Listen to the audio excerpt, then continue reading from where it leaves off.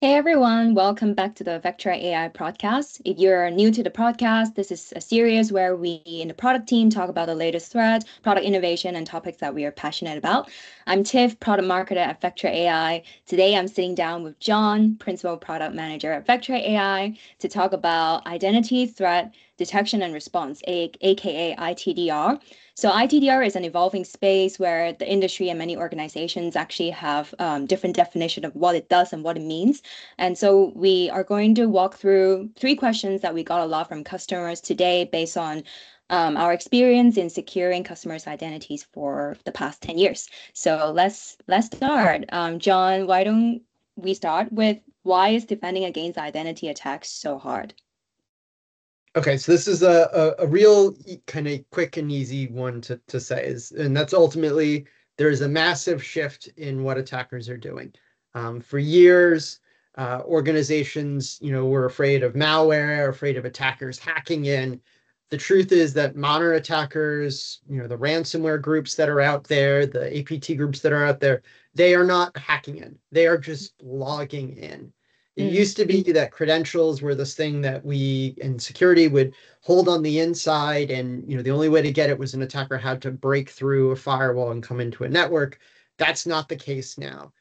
Human, non-human identities, cloud network identities, all these identities are now accessible outside of a network environment because they're related to the interactions we have with the cloud, with even how we access the network today.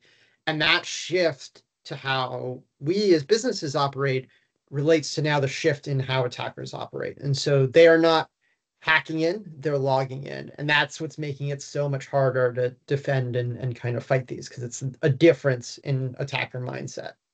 Yeah, 100%. And especially non-human identity create a lot of blind spots for organizations as well. So it's been challenging. So which leads me to the second question, what is ITDR? Yeah, so there's always this acronym word jumble that we have in the Yeah. security space, and if you look this up, you'll get a few different responses. Mm. I think this graphic I think is probably the best kind of view that we could come up with to explain what's going on here. And the idea of ITDR that is this idea that you have IAM, you have MFA, you have PAM, you have these other things that are really prevention focused. Mm. But the problem with those things ultimately is that they leave gaps. Mm. And what ITDR, just like what EDR and NDR and CDR are, is the thing that is the second and third layer, the layers that come after prevention that Mm. fill in the gaps. Because there's no, there's a dream of zero trust. There's this dream of everything being perfectly configured, but perfect configuration is just frankly not a possibility. There's always going to be gaps, always going to be small cracks. And that's where detection really comes into play. Mm. It's all about really doing that, stopping that attack if it gets through. Yeah. In terms of kind of what you see in the market, if you look at kind of Mm. the solutions that are out there, there has been a kind of a growing of a bifurcation. Even though it's called identity detection and response, if Mm. you're got to be careful and look and really scrutinize what these different solutions are offering. Some are very focused on posture, which Yeah. is monitoring and analyzing your configurations, your deployment, static data in your environment to focus on how attackers might get in and give you that context. Yeah. The other area is the post-compromise one, which is really that second and third layer that kind of Mm. was on that slide, that's really giving you that fallback. And Yeah. so it's important for anyone that's looking at these to consider what is more important, that the attacker might get in or that you are kind of working at that marginal increase in gain to try to close posture gaps. It's a very important thing to think of what is going to give the most maximum benefit. Yeah. And yeah. What are your thoughts on this, Tiff? Because you're Of also course. talking to a lot of folks. Yeah, I think it's important because we talked about insider threat in another podcast, and it's just what if they're already in? And there are many different ways attacker can get in, and they only need to be successful one time to be in your environment. And we also know that posture takes a long time to configure right, and it can never be 100%. So it's also whether security teams should also invest in post-compromise focus ITDR so that they can have a balanced approach, because sometimes a lot of the native tools might already have the posture part, and it's all about maximizing the use of that too, making sure like all of your MFA is properly enabled. But then we know that attackers can also bypass them. So having both, or even arguably prioritizing post-compromise focus ITDR first is important. Fully agree. Fully agree.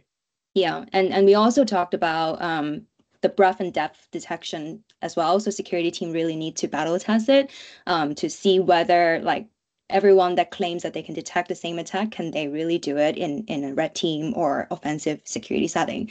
So, which leads to the third question on what are the important criteria that we think security teams should consider when they're evaluating an ITDR solution.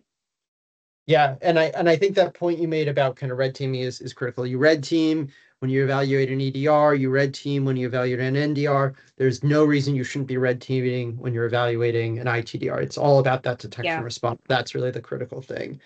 And 100%. this is why, and this leads to kind of the criteria that we recommend for evaluating an ITDR. And Mm, it's really three things. It's coverage, that there's coverage there that allows you to reduce exposure. So this is post-compromise threat detection, detection of attacker behaviors, not just like UABA. UABA is a failed solution. There's a reason why this isn't called UABA. So you can't rely on a legacy solution that's focused there. The mm, second thing is clarity, that removes latency. So you need something that's going to be able to prioritize and really mm, effectively highlight something that is a threat, and doing that in an integrated and correlated way. Because what we've kind of been talking about, if you look at some of our other podcasts, is identities and environments overall are not just one thing. They're multiple domains, and you have to have signal that's correlated across them. It's the same thing for ITDR as it is for any other solution. And then mm. the last thing is control. Being able to control that maximizes your talents. You can't have teams that are jumping between different solutions, that are trying to come up and reinvent the wheel of how to search through data. So investigation and context needs to be really accessible, and the means to take a responsive action absolutely as easy as possible for teams to access. Yeah, I really like the correlated point that you talked about, because often a lot of security teams actually have silo tools for different attack surface or different types of identities, which it's very hard to like give the whole picture. Because imagine if you have a security camera in your house and you only scan the living room, you won't be able to see the attacker going into the corridor and going to a bedroom and doing like stealing stuff there, right? So yeah, I think the correlation and the integrated visibility is really important here.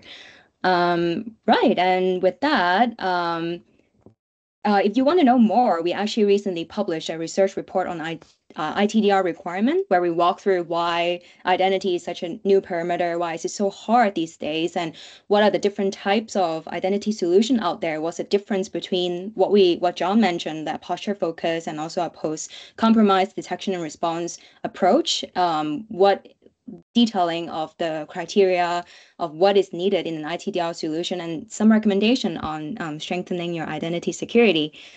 So with that, I'm gonna wrap up this episode. And if you haven't checked out all of the other podcasts, do subscribe to our YouTube channel.